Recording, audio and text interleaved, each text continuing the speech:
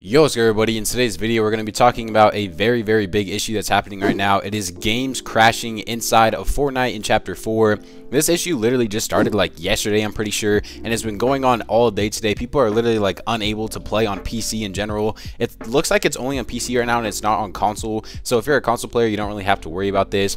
But if you're on PC, there's just a couple things that I want you guys to know.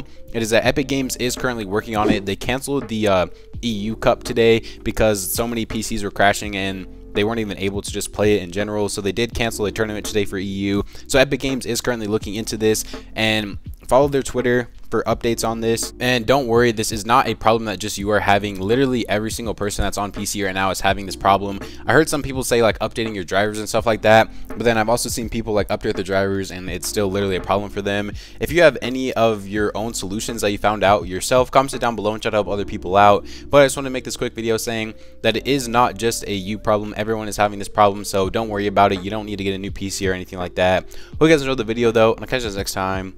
Peace out.